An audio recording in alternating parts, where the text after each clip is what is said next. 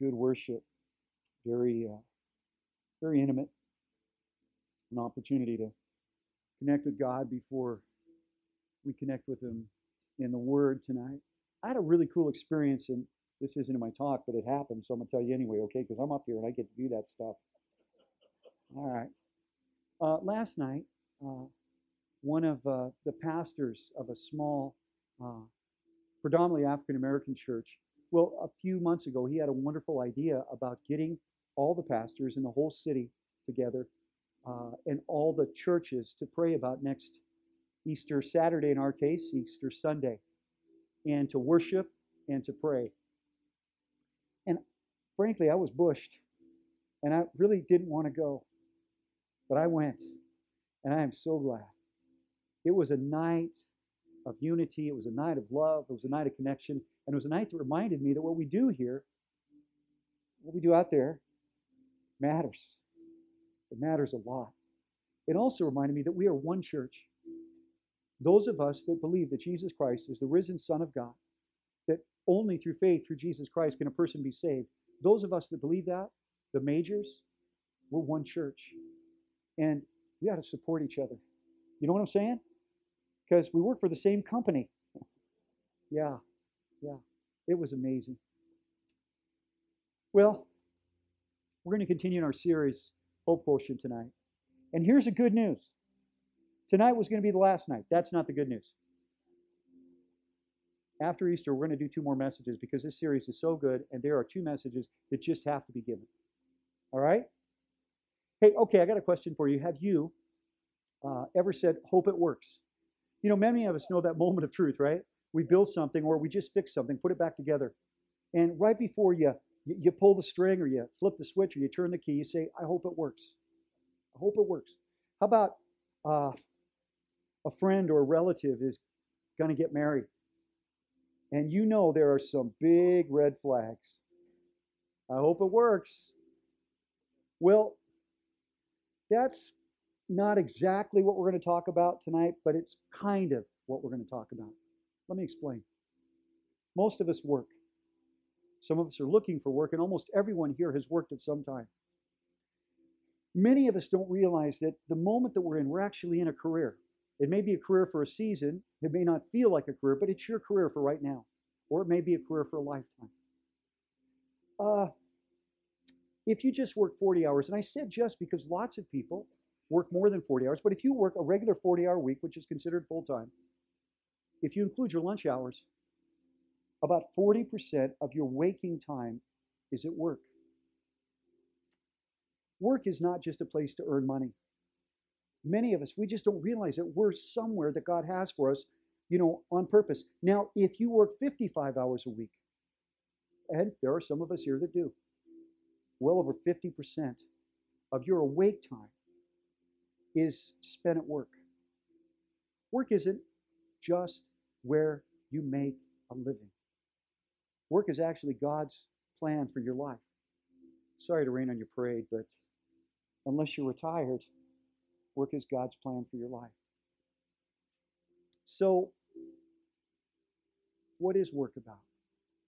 Well, yeah, it's a place to make a living, but it's also a place where our character is revealed. It's a place where our life is shaped. And too often, it's a place where we don't have any hope. Would you like to be able to not just get hope or maintain hope, but actually grow hope, grow your hope at work?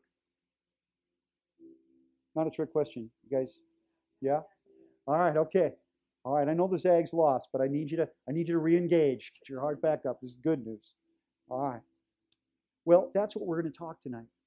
Because when it comes to work, hope, it works. Let's pray. Father, I thank you, God. I thank you, God, for every job I've ever had. I know I didn't thank you for most of them, at least for many of them, and sometimes I didn't see what you were doing, especially before I knew you, but even after I did, sometimes I just didn't get it. But Lord, I thank you, Father, that, Lord, you work out great things in our work if we let you.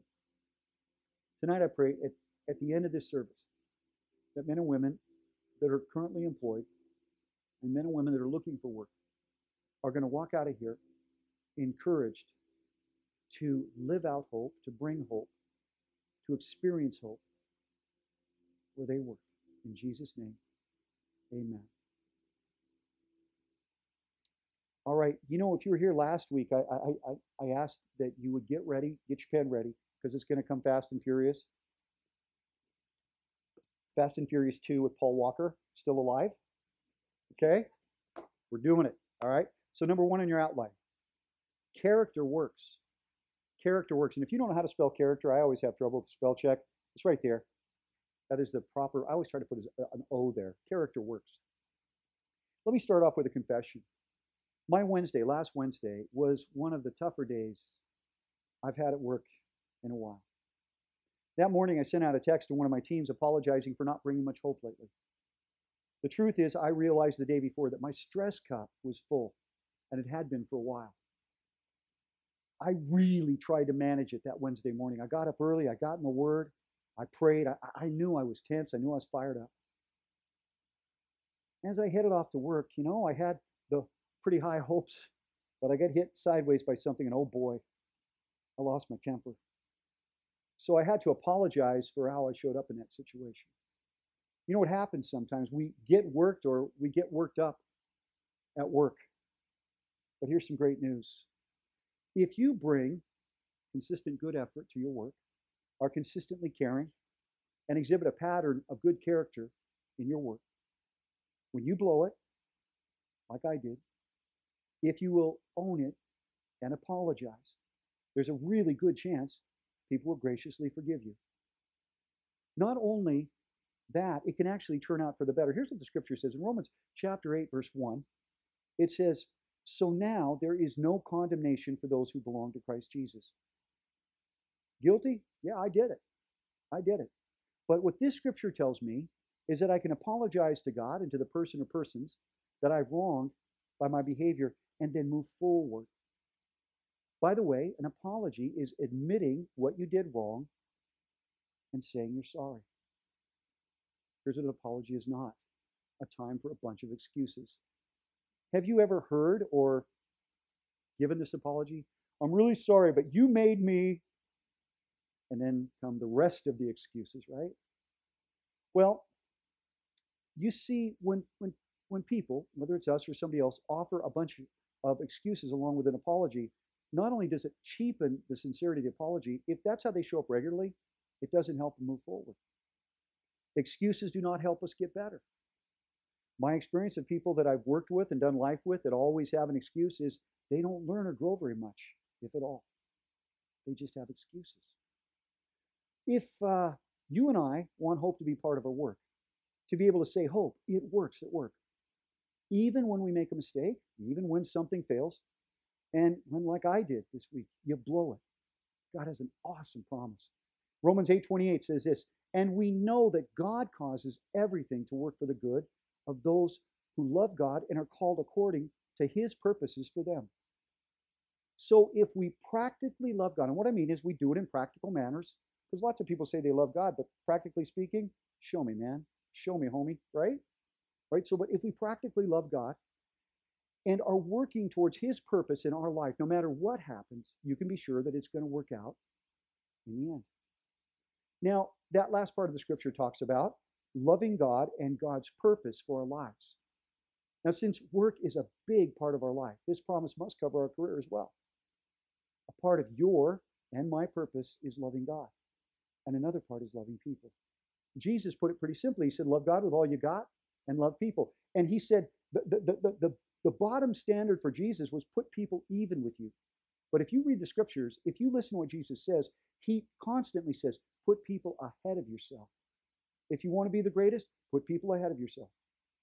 But if you or I typically show up in our careers as rude, or lazy, if we're selfish or unreliable, if we're dishonest or we're arrogant, if we don't do the best we can, not just for ourselves, but for our coworkers, our customers, our clients, whoever at work, we are missing our purpose of loving people, the people that we work with and the people we work for. If we show up like that in 40% of our waking hours, 40% of the waking hours of our life. Wow. Houston, we have a problem. If we are missing our purpose, don't count on the promise because it's conditional. You know, I've said this before. God's love is unconditional, but many of his promises have conditions. God calls you and me to a purpose. And if our attitude, if our decisions, if our actions, if they are contrary to that purpose, it's probably not going to work out for the good at work. Hope it works, but don't hold your breath. I have some amazing friends that live their faith, their relationship with Jesus, their purpose out at work. And I'm going to tell you how influential those people are, not just with me, but with hundreds and hundreds of people. Now, on the other hand, I've experienced many, way too many Christians, people that seem like solid followers of Jesus, fail to exhibit any consistent effort or integrity or real care for the well-being of the organization they work for or for the people they worked with to serve. I wouldn't want to count or dwell on the thefts, the lies, the shoddy work, the selfishness, the double standard of my fellow Christians that I've experienced at work. Look, everyone blows it. I do, you will. Well, maybe you won't. Maybe you're perfect. But the rest of us, we're going to blow it. A bad hair day at work happens. But what I'm talking about actually is a consistent behavior. It's a pattern. It's unacceptable by any standard, let alone the standard that we who God has graciously saved and loved should have. That's just not acceptable. And it doesn't have to be the case at all. When our careers begin to line up with God's promise, when we start showing up at work in ways that honor God and bless people, look out because good stuff's coming your way. Let me explain. Better yet, let the Bible explain, all right? Don't just pretend to love others. Really love them. Hate what is wrong. Hold tightly to what is good. Love each other with genuine affection and take delight in honoring each other. Never be lazy, but work hard and serve the Lord enthusiastically. All right, so don't pretend. Be real. You know, most of us like to think that we can tell when somebody's a fake. But I get faked out more than I would like to admit. I do, man. Shoot. Do I have dumb written here because I get faked out? But here's a way that you're not on the wrong side of that. Sometimes we're going to get faked out, but don't be the faker. Be real. Just be real with people. And by the way, don't be sneaky. You know, when we're real, it means we're not sneaky. It means we're not trying to get away with stuff. If you or I feel that to promote what we want, we have to lie, cheat, or steal to be sneaky, that's a red flag. Just don't do it. All right? Here's what else it says. It says, hate what is wrong. Oh, gosh. Pastor Mike, are you saying it's okay to be a hater of what is wrong? But some people are haters of what is wrong in everybody but themselves. They hate this about that guy, and they hate this about that girl, and they hate this, and they hate that, and they hate that. You almost think they're going to injure themselves pointing that finger so hard. You know what I'm saying? I'm going to tell you some things that I hate, that I sincerely hate. I hate my temper. I hate it. I hate my selfishness. It wells up too often. And I hate it when I get stressed out, I get controlling. But I'm honest with God, and I'm honest with the people around me. And my experiences, even though they're still there, they're less than they used to be. Hate what is evil. Hate what is wicked in you. Don't hate yourself. Don't hate yourself. God loves you. But hate what is evil and wicked in you, and watch God change you. As a matter of fact, if you'll do that, you'll actually feel a lot better about yourself. Be genuine. Love and honor each other. Build people up. Bring energy and enthusiasm to what you're doing. Help people. Assist them. Good grief. Sometimes just smile. Like if some of you were smiling back at me right now, I'd be feeling a lot better about this message. I would. Yeah. I asked a dear friend of mine the other day, I said, hey, buddy, are you happy? You okay? And he goes, yeah. And I go, well, tell your face, man. You know, some of you are serious-minded people. But you know what? I'm a joker at heart, and sometimes I got to be serious. So if I got to be serious, y'all need to smile sometimes, okay? Can we work that out a little bit? Smile. And don't be lazy. Don't procrastinate. Once someone gets into the habit of putting off what is best done today or cutting corners, and I've managed people for almost a quarter century, it's almost impossible for them to get that turned around. Instead, make and create good habits. If you're not sure what that looks like, find successful people. Ask them what they do. Ask them what they look for in people that they see promise in. Ask your employer or your employee or your customer, how you doing? And then take the feedback to heart. Sometimes I asked and I didn't like what I heard. But if that is a reasonable person, that feedback is priceless. Don't ask your negative slacker ne'er-do-wells, and we've all got friends like that, right? Don't ask them. They usually have strong opinions about a lot of things. They're strong and wrong, and especially about work. All right? It's pretty simple, really. Don't be lazy. Work hard. Be kind and honest. Pastor Mike, you're killing me. No, not really. I'm not. I'm telling you the secret to being a great CEO and a great homemaker. And both of those jobs are equally important. I'm telling you how to be great in the career that God has for you at this moment. How much hope is generated by being really, really, really good at the important work that God has given you right now? The amazing career God has for you in this season of life. I want to talk about 4 of my friends that I admire greatly. Hannah, Holly, Dawn. I love you. Where's my hairstylist? Where's Kimmy? Kimmy, raise your hand. Okay. And Kim. All right. I want to brag on these women. They have incredibly alive and hopeful homes. They have sacrificed greatly, as their husbands have, so that they can stay home in this season of life and raise their kids. They're creative. They find ways to make extra money and save it. But they put their life, their best, in raising their children and taking care of their part as their husbands sacrifice to take care of their part. Now, can I tell you something else? They could do anything. They're totally capable of anything they choose to do. They choose to do this right now. And it shows. They have hope. They have hope in their work, in their career. And you can tell the minute you walk into their house. Now, does it get hard? Does it ever get tight? I'm sure it does. It did for Lisa and I when we chose for her to stay at home with our kids, but it was so worth it. I used to work 12, 14 hours a day to make that work.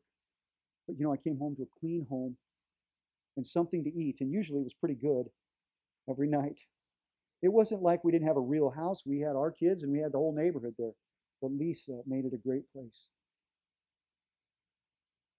And I am so grateful for that season in her life. It made a difference. My 3 daughters are incredible, incredible young women. And I think that sacrifice is a big part of it. Whatever you get to do right now, bring energy and commitment. Here's what the Bible says. It says, do you see any truly competent workers? They'll serve kings rather than working for ordinary people. Do you see? Hold on. Stop. I got carried away. Just look at that for a second. All right. The Amplified Version says this. Do you see a person diligent and skillful in their business? They'll stand before kings. They will not stand before obscure men. Now, the reason I had both of these versions is because competent is not well understood in our culture today. Oftentimes, we think it's competent. It's okay. It's all right. It's acceptable. Competent does not mean that at all. Competent means that in all phases of what someone does, there is soundness, there is integrity. It is structurally, morally, relationally sound. You can count on it. All right, number 2, passion works. Passion works. This is passion at work, okay? It works in other places too, but we're talking about work. You know what drives me? It drives me crazy when I talk to a fellow Christian and they say, it's just a job. I'm just doing it till something better comes along. It's all I can do to not go into the Pastor Mike 10-minute speech about you should work hard under the Lord and give him your very best. Most of the time, I do not give the speech. Sometimes I do. Listen, if you don't grow in the container that God's planted you, why on earth would he put you in a bigger container? Well, truth is, he's not. Do you have passion? Let me tell you, right now, our pastors team is working very hard on systemizing what we do at City Church. Systemizing everything we can systemize. Boring, right? No, not at all. When I think of the servants that serve here every week, not just for Sundays, but throughout the week, when I think of the team leads, that most of them, they're not on staff, they're serving God. When I think of them and how hard they work, and I realize that systems make people better, that they make us more successful. And when we're successful, that brings hope. When we systemize everything that we can, you know what it means? It means there's actually more room for the Holy Spirit and relationships to flourish, because we don't waste time and energy trying to figure out the same thing over and over and over, and we don't frustrate our people. Am I passionate about systems? Well, I am passionate about people. How about you? Maybe you're doing something right now that doesn't seem like much to get excited about. Unleash your passion. Ask God what could be. Find the ignition switch. Pastor Mike, I'm a fry cook. All right, let's start there. Pray for your team. Love your team. Love that kitchen team. Bring your best. Can you make that system and that kitchen a little bit better? Look at it, what it could be. Because I guarantee if you show up like that, whatever you're doing, you won't be doing that for very long. You'll be running that kitchen. You'll be running that restaurant. Maybe you have a string of restaurants of your own. 3.5 years ago, I had the pleasure of meeting Joe Rocha. He is the mayor of Azusa, California. And by the way, Joe is in this book. And what it says in this book is exactly what we experienced with Joe. My youngest was a freshman, incoming freshman at Azusa. And like thousands of other parents, we were nervous about leaving our baby girl at college, 1,357 miles away. And the president of the college gave a wonderful talk, and I remember some things, but I'll never forget Joe. He's a solidly built, older Hispanic man, reminded me of my stepdad, the man that raised me. So I already kind of was in his favor. But he gets up and he says, "Hi, I'm Joe Rocha. I'm the mayor of Azusa, California. And I want you to know, I said I wasn't going to get choked up. This was so cool. He said, you're in my town now. And if you ever have a problem, you're my family." And then you know what he did? He put his phone number up there for everybody. 2,000, 3,000 students, all their crazy parents. And he said, if you have a problem anytime, day or night, you call me. Yeah, right? Joe didn't get that way when he got the job as mayor. He got the job as mayor because he is that way. You be like that and just see where God will take you. Now, being passionate is really great when it comes to work, if it's for the right things. When someone sincerely wants their work to be great, when they want the best for their organization, when they are willing to give their best for the best results for as many people as possible. That's when truly special things begin to happen at work. Being passionate is a wonderful thing. A word the Bible uses for great passion for something is zealous. And in Galatians chapter 4, verses 17 and 18, it says this. It's the Apostle Paul talking to some folks, and he says, those people are zealous to win you over, but for no good. What they want is to alienate you from us, so that you may have zeal for them. It's fine to be zealous, provided the purpose is good, and to be so always, not just when I am with you. Now, while the scripture is in regard to some people bringing false teaching into the church, it does show an awesome truth. God wants us to be passionate about the right stuff, to be passionate about doing good, whether people see or they don't see, where they notice or they don't notice. Be passionate about helping other people succeed, and you will be surprised how successful you will be. The Bible says the crop we plant is the crop we harvest. In the short run, a few people are going to take advantage of that. In the long run, if we don't quit and we don't get bitter about those few people who missed our hearts, we will ultimately be hopeful and successful. Be passionate for the right stuff. All right, number 3, healing works. Healing works. Don't be a jerk at work. That rhymes, so you should be able to remember that one, right? All right, you know who I'm talking about. It's that guy or that gal. They're passionate, but they're always passionate about what they want for their own benefit. That gets tiresome, doesn't it? And that often comes from a selfish heart, and it causes divisions. It's divisive. So don't be that person. There's a better way. Look, grown-ups need to realize that there is going to be relational problems sometimes. That's just part of the deal. Passionate people can get carried away from time to time. Oh boy, do I know that. I'm passionate. There is a difference between being passionate and being a uniter, and passionate and being a divider. Remember former President Bush? Be a uniter, not a divider. Yeah. Well, I like the thought. It's a great thought. When it gets hot and heavy on the teams that I work with, and it does, when people are passionate about something, hurtful things can and are said. Sometimes it's not intentional. Sometimes someone doesn't even know they did it. I've caused hurts. Others have caused them. It might be the way someone perceives something. Often people get hurt because they have an issue. And what's said hits close to home. It might be pride and arrogance. The need to be right leads to a lot of wrong. It can be what was said was simply unwise and hurtful. That kind of stuff comes out of my mouth from time to time, I'm sorry to say. Maybe in a passionate moment, we just simply feel shut down. We sometimes get our feelings hurt because we missed something. We fail in our mission. It happens, and then we get called on it. Last week, we heard what a great leader, John Wooden, said. He said, if someone doesn't fail at something, they aren't doing anything. Failure happens.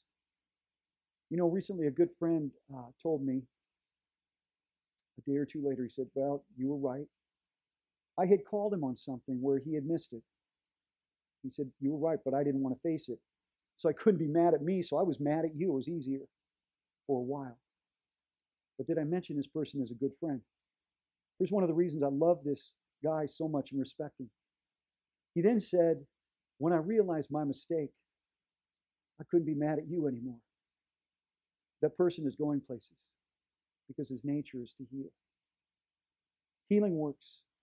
When we are wrong, admit it. When others have wronged us, give them enough room to own it and apologize. Now, another thing that grown-ups realize is that everyone won't get it. Some people, unfortunately, are toxic. They may be gifted. They may be our friends. They may have had some big successes in the organization. But if they are, as Ray Johnston, the author of Hope Quotient, says, always leaving broken glass around them, it's not worth it. And you and I, let's be healers. Let's be healers. Let's be peacemakers at work, not glass breakers. All right, number 4. Adding value works. Adding value works. Have you ever heard the phrase under promise and over deliver? How many of you guys have ever heard that phrase? Yeah, if you're in sales, you've heard it, right? All right. That philosophy has given me a good living and a good life. This week, as our management team, see, I'm the lead pastor here, but I'm employed. I make a living at the company that my wife and I founded. We're not the day-to-day leaders anymore, but I'm still involved there. And this week, our management team was meeting, and a couple of our company leaders were given the task at looking at our prices in 2 of our most complex services. In most of the services that we do, a single pricing structure works well for our company and our customer. But in 2 of them, we realized that we have to do some hard thinking to make sure we're competitive and we don't overcharge. In that meeting, I was so glad to see that our first concern was overcharging. Add value. I'm passionate. There's no getting around it. There's that word again. But I'm passionate about adding value. I know sometimes people don't see that as a benefit with me. Because when I get a few minutes with someone, I want to see them grow. I want to see them reach their potential. I want to see them not make the same dumb mistakes I once did. So I give them my best. I used to say that free advice is worth what it costs. But here's the truth. I paid some very high prices to get where I am. Why would I not want to add value to your life? I lead younger leaders, and they are usually pretty bright. They do not, however, usually know as much as they seem to think they do. That's not always the case, but usually it is. Now listen, I should ask more questions. Sometimes I should take a breath. I should stop talking when I see their eyes glaze over. I know that. But I also should let everyone in this room know that I was once a young person with great promise. And I didn't always appreciate what the older people in my life said. But how many times would I later in my 30s and in my 40s and now in my late 50s think back and access the wisdom, the value that they added to my life? It's important. So if you're older, don't stop investing in the next generation. And if you're the next generation, yeah, you're smart, you're sharp, and you'll have to show me how to use my phone again and again. But there are some things that 56 years walking this planet has taught me. 25 years of walking with Jesus has taught me that you don't know yet. The Bible says, freely you have received, freely give. Matthew chapter 10, verse 8, our Lord says this. He says, heal the sick, raise the dead, cleanse those who have leprosy, drive out demons. Freely you've received and freely give. Sick, dead, leprosy, demons. At first I thought this scripture didn't fit, and then I thought about some of the places I've worked. It fits perfectly. Yeah. So what that should tell you is instead of trying to get out of tough work situation that you're in right now, get to giving. Add value. The Bible says there's one who is stingy and they have nothing, and there's one who gives freely and they have much. It takes faith and patience to add value in any situation, especially when it's a tough situation. It also takes faith and patience to plant a great crop, a crop that will have huge harvest, but it's worth it. Add value. So I want to finish tonight with a few questions. All right? The first question. What's unique about me? Not me, you. All right? What's unique about you? But when you're talking about you, then it's me. You get that, right? We're all, yeah. That's tricky. The Bible says to train up a child in the way they should go. But here's the deal. That has such a broad meaning as the kind of person God wants them to be and the person that God has made them to be. One is general. The Scripture and the Holy Spirit reveal the way kids need to live to honor God and be decent human beings. But the other is specific. How's that kid wired? Now, God does not give us parenting advice that he doesn't keep himself. He parents us the same way. The Amplified Bible nails this verse and the principle behind it. It says, train up a child in the way he should go and in keeping with his individual gift or bent, and when he is old, he will not depart from it. You have some natural gifts. Those should be cultivated, they should be developed, made the most of. By the way, that's work. It's not easy. If you'll make that effort, eventually you can use them more and more in your career. Maybe your mom and dad gave you a great start. Awesome. Maybe like my parents, they didn't. Yeah. No matter. We've all got some work to do. Sometimes we just got to stop and tell that inner child, get cracking. Tell her if she doesn't threaten her, just say, I'm going to tell your inner child, I'm going to go in there. Do I have to come in there with you? Yeah. Don't have that conversation out loud, though, because that's not going to be perceived well. The sad truth is, though, that many people have gifts that they do very little with or nothing. They may dream, they may procrastinate, and often they complain, but they're not developing their unique gifts. Don't do that. Find what you're good at and get better at it. You'll get a chance to shine if you do. By the way, if you're not a kid, I'm not a kid. I believe this applies to me and the rest of us olders out there.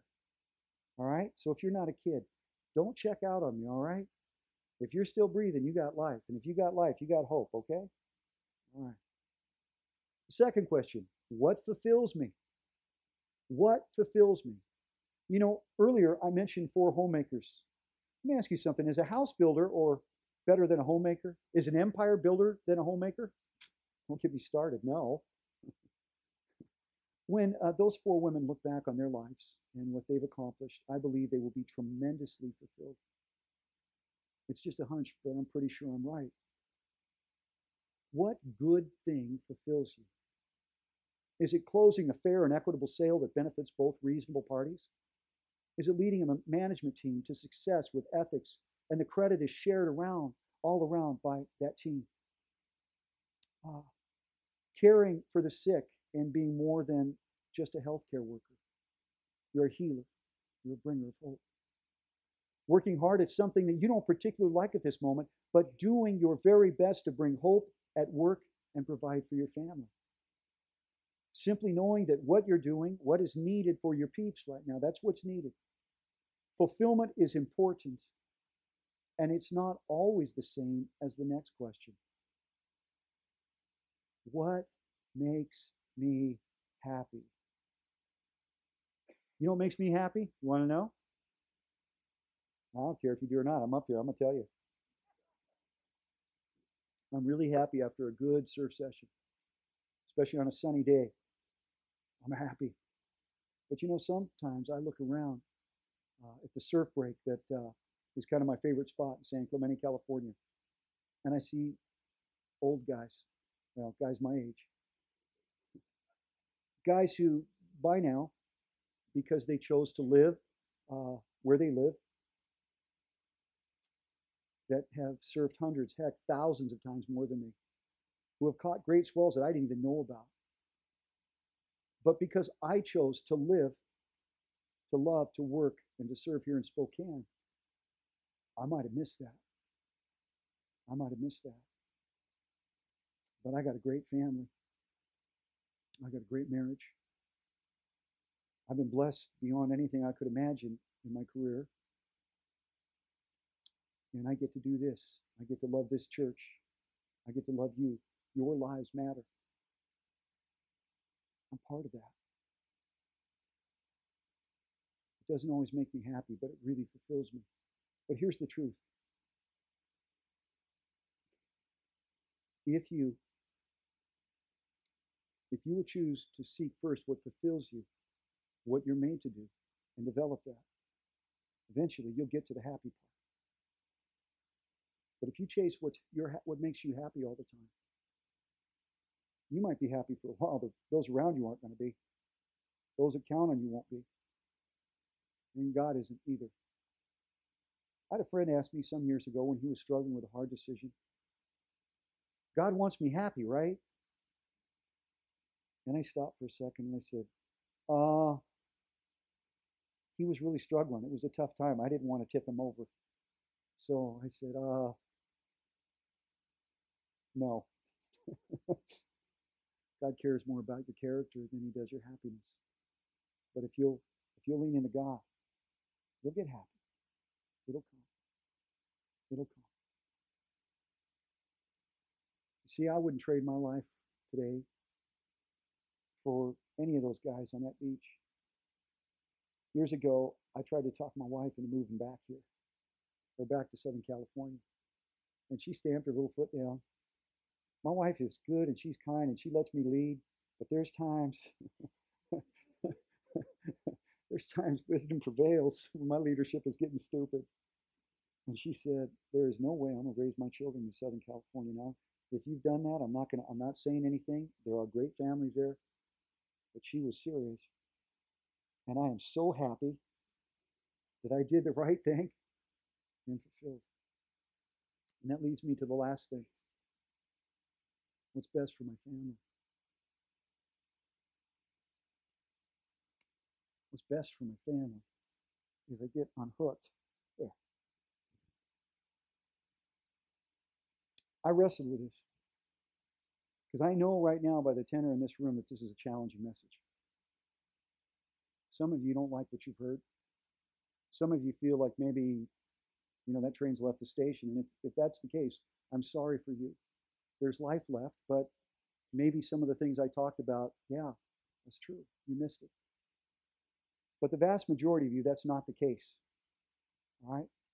So when we ask this question, Kimmy, can you put that back up for me, please? What's best for my family? I want you to think real hard on this. I'm going to talk to the guys first. Here's what the Bible says. It says some cool stuff. It says number one on. Okay. Anyone who does not provide for their relatives and especially for their own household has denied the faith and is worse than an unbeliever. That's the NIV. Let's look at what the NLT says. But those who won't care for their relatives, especially those in their own household, have denied the true faith. Such people are worse than unbelievers. Now let's look at a better translation, the ESV. But if anyone does not provide for his relatives, and especially for members of his household, he has denied the faith and is worse than an unbeliever. I'm not a chauvinist. I'm married to a strong leader. I've raised three young women that I believe are very strong women. But when we get gender neutral at the wrong time, we miss the heart of God and the calling of God. Men, your job, first and foremost, in your family are 3 P's. Provider, protector, and priest. If you want to be a priest and you don't get those other 2 right, you might want to put your priest stuff in the drawer for a while. God calls us to provide for our families. We may be in a tough situation right now, but our job is to do everything that we can to provide for our families. All right? That's He, and there's a reason for that. God made us for that.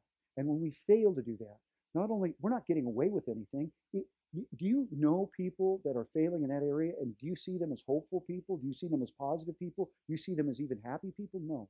Guys, God's called us to that. You might say, Pastor Mike, I don't make as much as my wife. I get it. When we got married, I didn't make anything close to Lisa. But God gave me the ability to develop my talents and to work hard, and eventually I had a great career. Do you think God's just picking favorites on me? No, fellas, God can do anything. You just get your heart lined up with what the Word of God says. Because while women can be very good at what they do and can have fantastic careers, He doesn't give them that command. He gives it to us. Now, they can do that, but we have to do that. That's not a choice. It's a command, all right? So if I'm being too strong, good. All right? Yeah, you bet. You bet. I was raised by a single mom who did everything because my dad split. That ain't much of a man. All right? Okay. Now here's the next thing. Is it time? Am I done? Are we okay? Should we go downstairs to the bomb shelter now? Okay. I looked at my clock, but my phone don't make that noise, so I'm off the hook. I'm not judging you. I'm just relieved. Okay. So anyway, when we ask what's best for our family, you've got to be careful here. Because sometimes somebody, you know what, they're going to ask what's best for their family, and they're thinking this isn't cool, and they're going to go home and quit their job. Don't do that. Don't do that tonight, all right? There's 3, you can quit your job if you do these 3 things. If you're a terrorist, stop your job today. It's not God's will for you. It's not best for your family. If you're a drug lord, are you tithing? Because I'm not seeing the checks. Stop that. You're done, all right? All right? And if you're a hitman or hit woman for the mob, those 3, go ahead tonight. You can stop. But everything else, be deliberative, be prayerful, and be wise. What's good for my family? Here's some things that have helped me make good decisions on what's good for my family. This is a good book. This is a good book, but this is a great book. And if you let the Word of God frame your thinking, you will make better choices than you made the year before, the decade before. In my case, people think I'm smart. It's the Word of God. It's simply the Word of God. Wise counsel. Get Wise counsel. A few weeks ago, I told you the story when I went to my friend Mike Abdullah. I was a young guy. I was 32 years old. I didn't know what to do. I was working full time and I was starting a company and I was tired. And I asked myself, am I doing the right thing for my family? And Mike said to me, Mike's are smart. He said, he said, sometimes you have to do hard things for a season for your family. And I am so grateful that I listen. Get wise advice. And get on your knees. You know, there are things, I shared this story of staying here in Spokane. There are things that if your wife wants that, fellas, and it's important to her, and it's sound reasoning, think about her. The Bible tells us we should put her first, not second. That's that other religion where they're blowing stuff up. We don't do that. It says to put our wives first. Once you got married, your options changed. All right? Okay. So, what's best for my family? That's a hard question. It's a question that you will wrestle with. If you're a single parent, you know, if that's still a question that you're going to have to answer. But God gives wisdom liberally, the Bible says, to those who ask. Remember, if God tells us not to be stingy, do you think He's going to show up? God ain't no hypocrite. He'll give you wisdom. The Word of God, good counsel, and your knees. All right? You'll figure it out. And even if you make a mistake and you do those three, God will take you through. You'll be okay. It's going to work out. Remember that scripture we had, Romans 8:28? All things work together. If you'll do that, it'll work out. All right? Okay, so can you have hope at work? Well, a few of you can. The rest of you are screwed. Come on. Can you have hope at work? All right. Would you make a promise? I had a rough week last week, and I want to do a reset, okay? Monday. Who's got to be at work on Monday? All right? All right? Okay, if you don't have to be to work on Monday, but you got to be at work on Tuesday. Okay?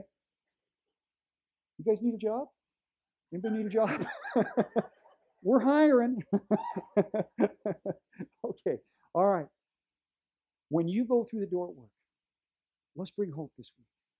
Let's pray about it, and then let's show up the most hopeful we can. Let's make a difference in our working place. You know what? You can kick your butt for what you didn't do right, or you can start doing something new. God's mercies are new every morning. So let's start with Monday morning and build on that, okay? Is that cool? All right, let's pray. Father, I thank you for your word. And God, I got challenged this week like I did last week. But I am so thankful, Lord, that you love us so much that you continue to challenge and bring the best out of us. Lord God, your word is sharp and it cuts some stuff away. But Father, I've never had you cut something away that didn't need to be cut away. So Lord, if some people are convicted, Lord, let them be convicted. They're not condemned. But God, to realize, Lord, you're bigger than our past. You're bigger than our mistakes. And you promise us a hope and a future. Father God, thank you for giving us honorable work to do. Father God, whatever it is, thank you for that. Now, everybody, keep your eyes closed, please. Heads bowed. All right? So I want to tell you real quick,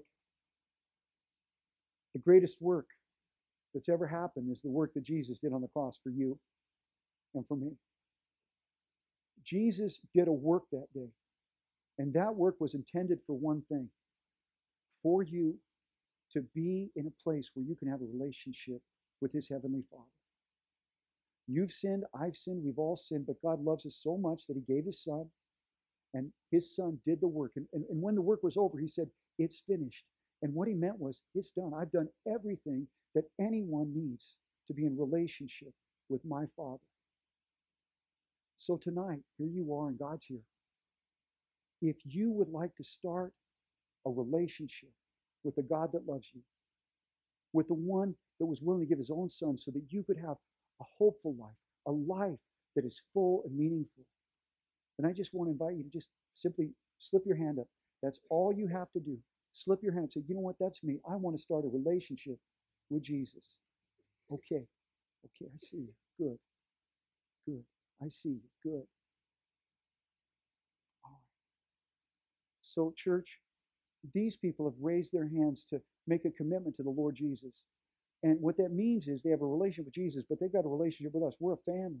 So I'm going to ask everybody in the house to repeat this simple prayer with them after me. Okay, you ready? Jesus, please come into my heart. Forgive me of my sins. Fill me with your Holy Spirit. Lord, give me the ability to follow you from this day for the rest of my life. In Jesus' name, amen. Awesome. Okay, if you prayed that prayer, whether you raised your hand or not, if you prayed that prayer for the first time or you're rededicating your life to Jesus, let me just suggest, there's Pastor Dan over there. Pastor Dan, good-looking guy. He's a good-looking man. Yeah. He's over at the 5G table. Have a few people. Just tell him, hey, I just gave my heart to Jesus, and we'll get a little bit of information. We're not going to bug you, but we want to help you grow in this relationship, because great relationships, you know what? They don't just start, they grow. And we'd love to do whatever we can to assist you and grow in that relationship. All right, you guys, when do we do church next week? You guys are good. Well, you're excited about that. That's awesome. Yeah. So bring somebody. It's going to be so good. It is good. I know some things are going to happen, but I'm not going to give any more away. I'll see you next Saturday. All right. God bless you.